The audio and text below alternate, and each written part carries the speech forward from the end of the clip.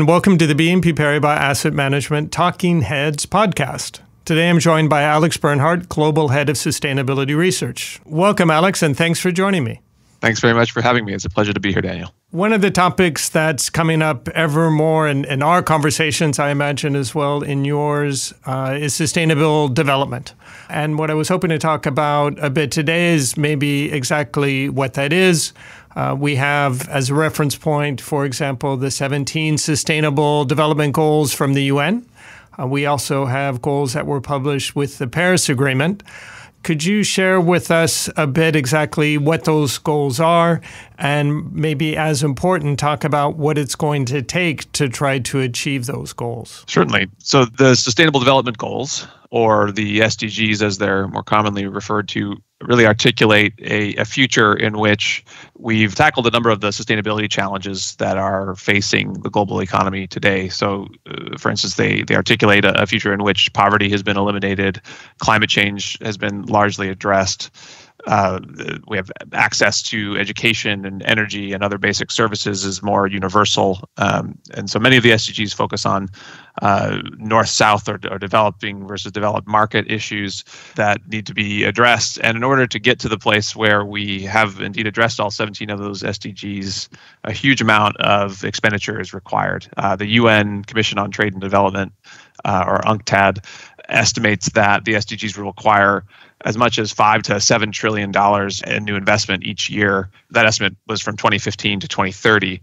And indeed, here we are at 2022. We have not been spending that amount annually up until now from 2015. And so that number is probably larger for the next 8 years or so if we want to get to the point where the SDGs have been successfully accomplished. So there's clearly, a huge capital allocation that is needed in order to get to the place where we can say we've achieved the SDGs. Now, of course, those are big numbers. That said, in a sense, they sound smaller now than perhaps they would have a couple of years ago. Because one of the things, of course, that we've learned with the pandemic is we can do things we didn't think we could do, and can spend money in a way we didn't think that we could do. So that I would imagine is a positive development, even if, as you point out, we probably still have a long ways to go.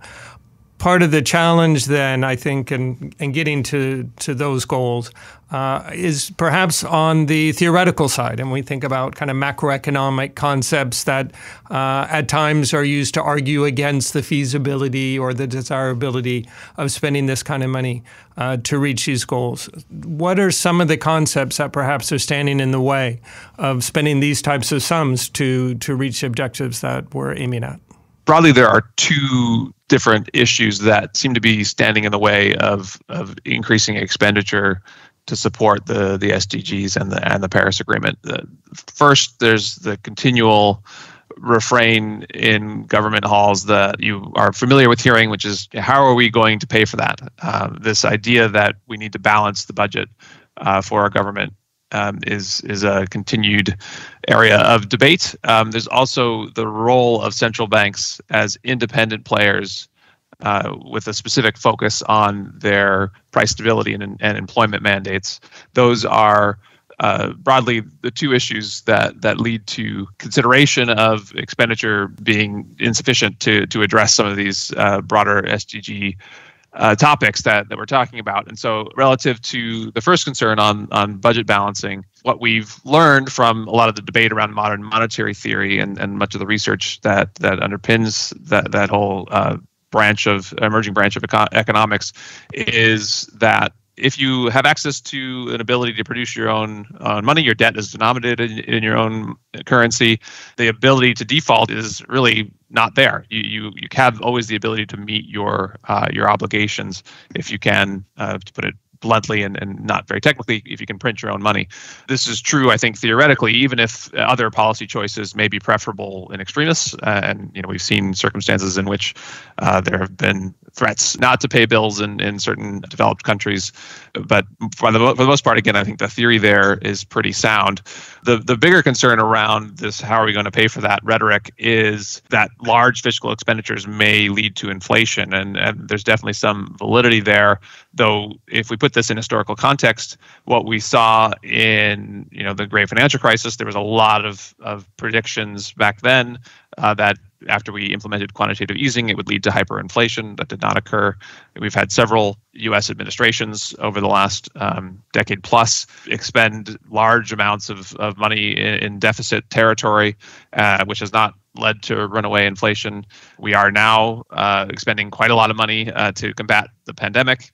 We are seeing some inflation. Some of that is being driven presumably by the increase in expenditure, but it's also being impacted by supply side constraints related to the pandemic. So all this to say that our experience of the last 10, 15 years economically has really shown us that governments likely have, especially reserve currency governments, likely have a lot more capacity to spend than was previously thought.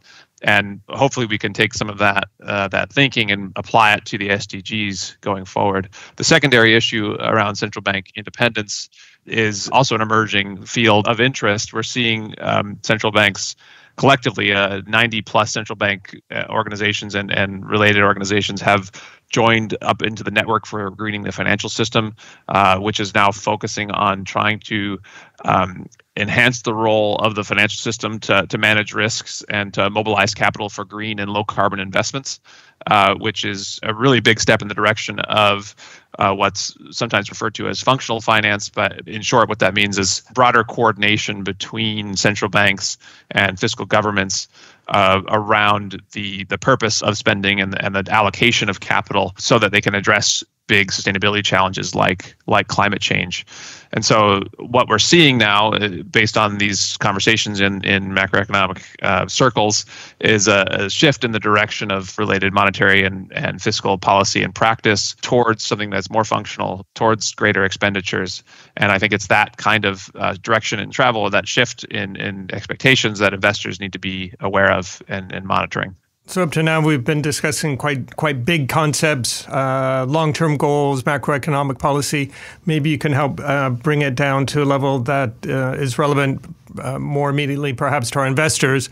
If you're an investor listening to this, you think about potentially significant macroeconomic changes, potentially large sums of money being spent to achieve these goals. What does it mean for them? How do they think about their portfolios? So for investors, I'd say that the impact of this shift in thinking and in practice is manifold. For one, there's a growing recognition now from central banks and other financial regulators that climate change and other sustainability trends represent systemic risks, and those systemic risks need to be managed by financial institutions writ large. There's also a growing recognition on the sort of expenditure side, whether it's the application of fiscal policies or the application of in some cases monetary policies, that capital needs to be spent to transition the economy to a low carbon future in order to achieve the Paris Agreement and the SDGs. And mobilizing that capital using all the tools that central bankers and fiscal policymakers have at their disposal is likely going to be necessary to mobilize that volume of capital that I referenced earlier on, $5 to $7 trillion annually over the next 8 years or so, if not more than that. And so what investors can do to position themselves to benefit from what is likely to be a massive increase in expenditure in these low carbon sectors of the economy is position their portfolios towards sustainable growth opportunities. Invest in thematic funds that are looking to target the energy transition or the low carbon revolution, and make sure that you're paying attention to these policy and practice shifts, because they will have an impact on portfolios, certainly over the medium term and definitely over the long term. If we reflect then on what Alex has shared with us, he first off listed some of the Sustainable Development Goals, such as limiting the increase in global temperatures to 1.5 degrees, also hoping to eliminate poverty. Quite ambitious goals, which are going to require equally ambitious sums of money. And then the discussion turned to, well, exactly how is this going to work? And also discuss some of the roadblocks, conceptual roadblocks perhaps, that we see in terms of macroeconomic theory around the objective to have balanced budgets. And Alex raised very relevant questions about how stringent that requirement should be, questions around the role of central banks, and also importantly, what the potential impact might be on inflation.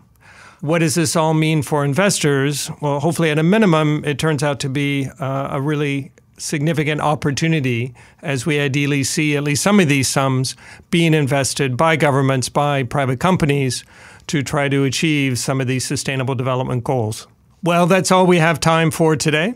If you'd like more information, reach out to your BNP Paribas Asset Management contact or check out our Investors Corner blog.